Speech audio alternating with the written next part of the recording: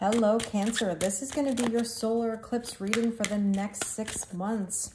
This video is intended for all Cancer, Sun, Moon, Rising, and Venus signs. You might even be watching this as a cross-watcher of a Cancer. So, April 8th, we have a solar eclipse, and wow, the energy is already gaining momentum. We can feel the intensity. We also have Mercury retrograde in the mix starting April 1st to 24th. And this reading is going to be about the energies throughout the next 6 months. Our next solar eclipse is on October 2nd.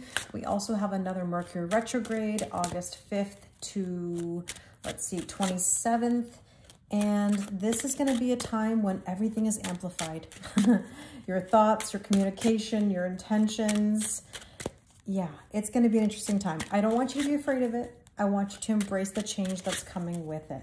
So let's take a look at the overall themes and messages for your next 6 months. And we have Angel of Unconditional Love, Relationship Repair, Heals Broken Hearts, Tenderness, Family Unity, Restores Harmony. I foster harmonious relationships by filling hearts with compassion and love. I also help soulmates unite. Well, I mean, eclipse energy is about union, right? The sun and the moon coming together. This is compromise. Very interesting. Now, just as a side note, I have posted a general eclipse reading, a relationship reading for the eclipse energy. If you would like your own personalized reading, I offer those as well. They are currently on my website.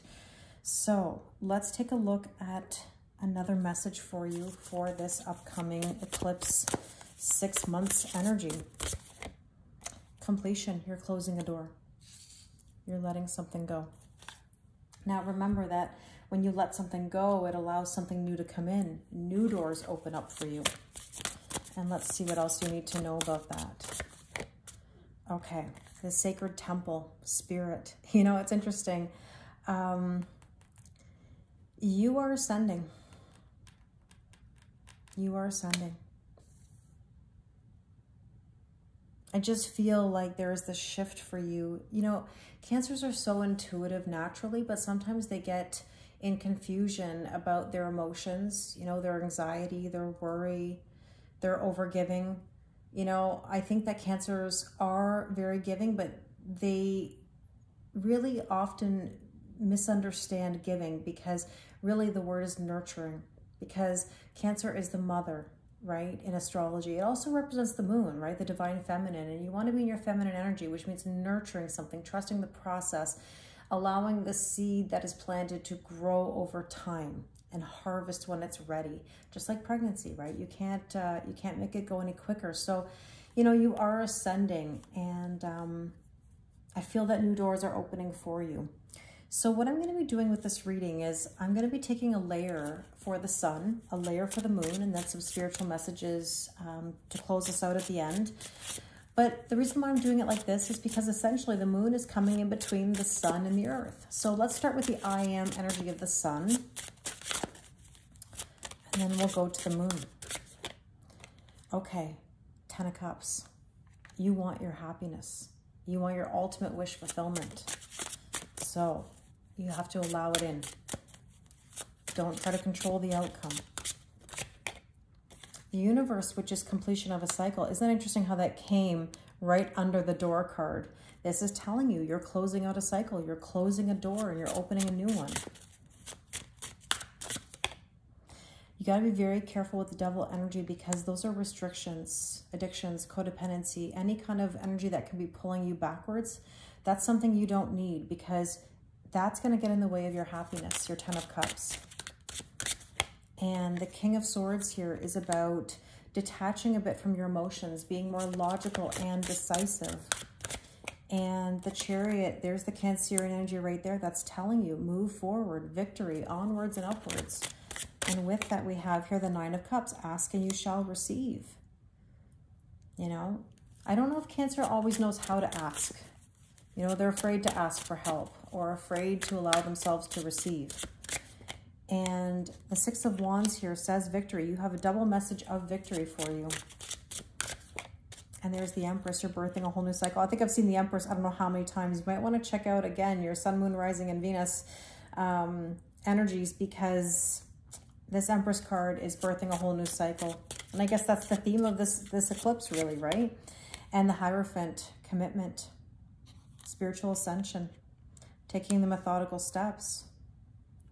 Very interesting. Let's get the moon vibes here and see what we need to know. Okay, stay in integrity. Stay true to yourself. Don't let anybody sway you or pull you in a different direction. You're going through transformation. New doors are opening. That's the message I'm hearing for you.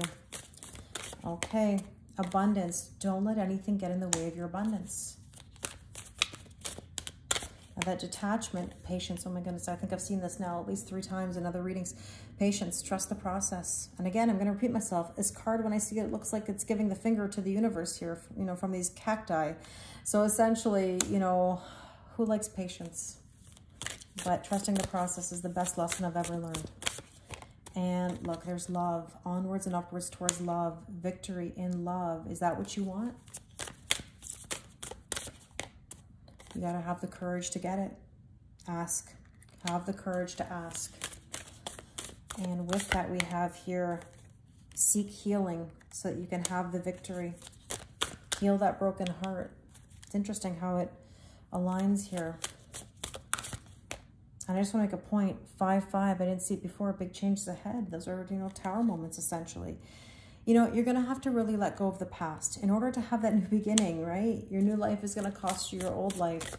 And there's the past. Again, you're getting a lot of nostalgia. It's time to walk through that portal into new energy. So let's take some divine love or divine goddess love cards. Now, this is not just about love. It's a very spiritual kind of message. Let's see what you need to know. And we have nurturing. See, this is my point. Nurture. Trust the process. Embrace unconditional love and affection. You've got repeat. Look, even the colors the same. Different decks. Same message. Abundance. Fill your cup. Receive the blessings flowing to you. Allow yourself to receive.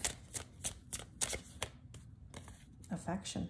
Stay unified in the dance of love. Now, very interesting, because eclipse energy is the sun and the moon coming together, which is typically the divine masculine as the sun, divine feminine as the moon. Stay unified.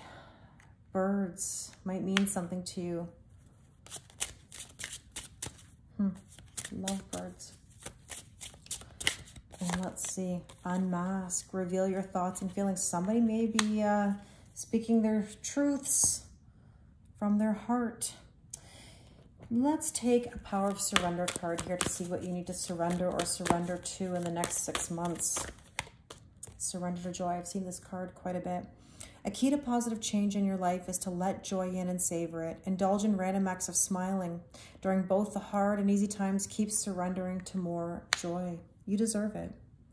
I really hope this resonates with you. If you would like your own personalized eclipse reading or relationship reading, the information is on my website. As always, I appreciate your likes, your comments, your subscribes. They really mean the world to me.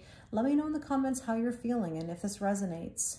Thank you very much, and I wish you an amazing eclipse energy for the next 6 months.